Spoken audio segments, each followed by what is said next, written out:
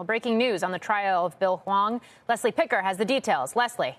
Hi, Morgan. Yes, we have a verdict in this trial of Archegos founder Bill Hwang, who has been convicted on 10 of 11 counts. Those include market manipulation, fraud, and racketeering. This, of course, is one of the most high-profile white-collar trials that we have seen in years. It encompasses the 2021 collapse of his $36 billion investment firm.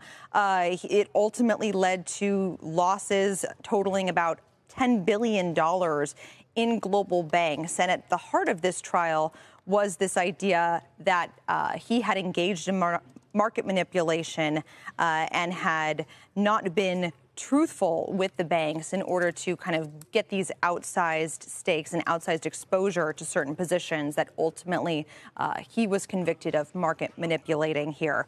In terms of sentencing, we are expecting that to be handed down in months' time, but each of those face a maximum sentence of 20 years in prison for each of those charges.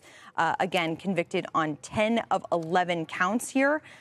This is the trial of Archegos Capital Management founder convicted of market manipulation, fraud, and racketeering.